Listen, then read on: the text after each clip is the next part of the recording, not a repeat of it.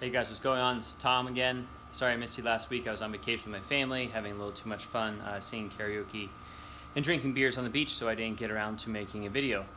I just got home from a happy hour from work. I just have a few minutes here to talk to you guys about my garage gym. So it's something that's on my list of things to show you guys. So just wanted to walk you through the garage gym that I have set up here.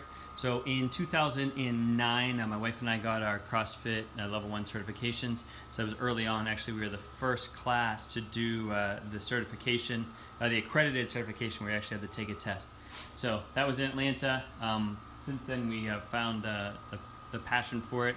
Actually, here comes our main clients here that work out. We're just making a little YouTube video here, guys. So make sure you like it, Brett. So over here we have our bars, and actually this bar right here was purchased from the games on the used site from Rogue, and our whiteboard, of course, PVC pipes, which these guys are about to use here.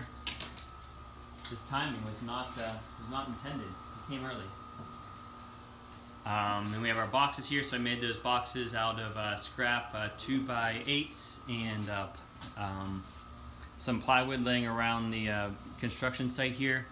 Also, the squat rack is made out of wood, which is probably relatively uncommon. We also have another set of squat racks, the metal ones here, that my dad and I fabricated a few years ago. So another bar from the 2010, 2011 games, I forget which one. So that's the one we use. An Airdyne from Craigslist. Bought that off of a guy named Yitz Gordon in Squirrel Hill. So an absolute torture device.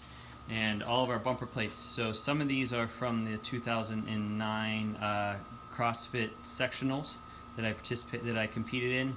I did not win or do very well, but I still did it. Early on, whenever CrossFit still used to have sectionals. Dumbbells from Craigslist here in Pittsburgh, ab mats, wall balls, and that's about it. So we also outside have our pull-up bar, 2 sets of rings, and an area to run. So overall, that's about all you need to do some fitness. My friends who just walked in have been working out here for 4 years, and their strength and conditioning is continually improving.